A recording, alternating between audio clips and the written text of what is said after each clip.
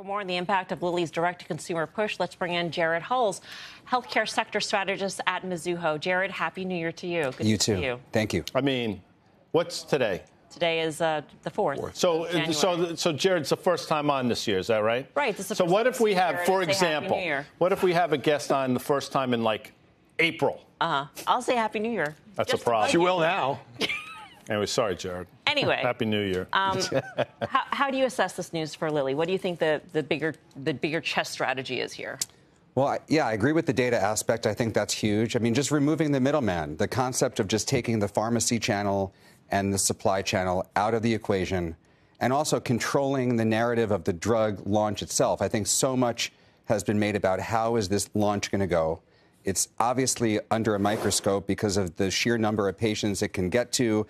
They obviously want the safety element to be first and foremost and drive adoption.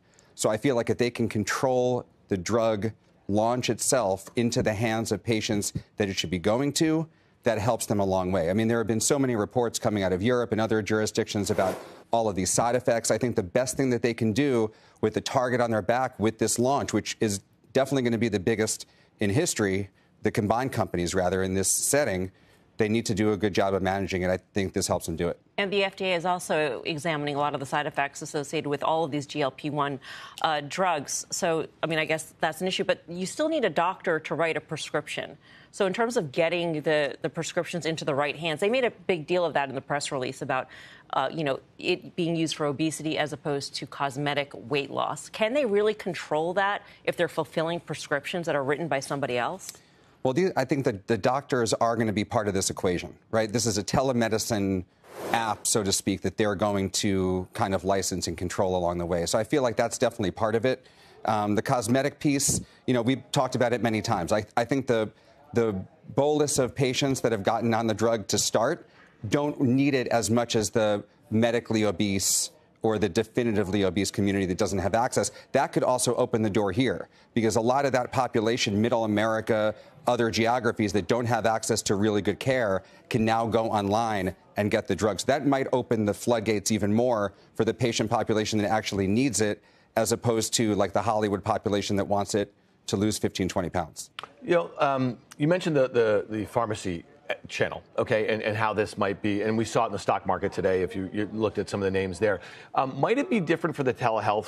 So this launch might really kind of ease some of the problems that some of these telehealth providers have, because they are obviously at the whims of a lot of these, especially pharmacy companies, which if anyone has used any of these for any sort of drug, it's not a particularly efficient sort of thing. So I wonder if this is a benefit to some of these telemedicine companies who want to prescribe these drugs for a whole host of reasons. It's possible. I mean, the number of patients is so gigantic that if you can't get access for some reason to LillyDirect, you could say, hey, I'm going to try out these other sites. You could do Weight Watchers. You could do Teladoc. There are going to be so many of these services. Row is another one that keeps on coming up in conversation.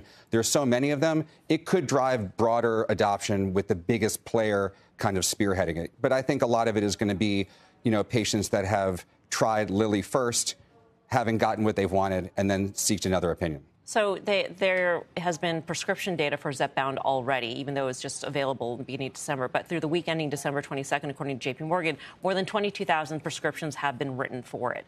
Do you think that LillyDirect will increase the number? Will it actually increase the number of prescriptions or drugs that they sell in the end? It should. I think it, the purpose of the company's strategy here is to give the drug to as many people as it can within the boundaries of the label. And so the supply constraint situation, I feel, is the biggest impediment still. Long term, I think definitely over the next couple of months, I think we're way too early to be jumping to conclusions that the scripts are going to inflect in an even bigger way because of LillyDirect. But in time, I think that would have to be the tactic they're using.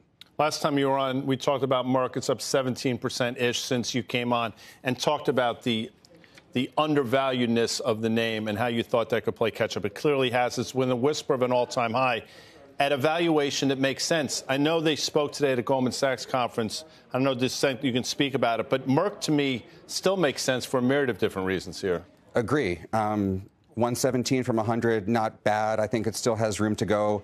The comments today on M&A were essentially, they're looking at anything from 0 to 15 billion, which is 95% of the XBI or IBB, whatever index you look at. I think they're still on the hunt. They've only spent about 23 billion over the past couple of years. Pfizer has spent way more than that. There have been other companies that have spent way more than that in the S&P. So there's room for more deals, and I think there's more room for the stock to inflect. I think the one important thing is, obviously, Keytruda is still there. I think a lot of those estimates for Keytruda are understated. And so if you move through the years, you're going to be presented with a bigger base business and a bigger earnings base when it starts to erode. And I think that's really important, too.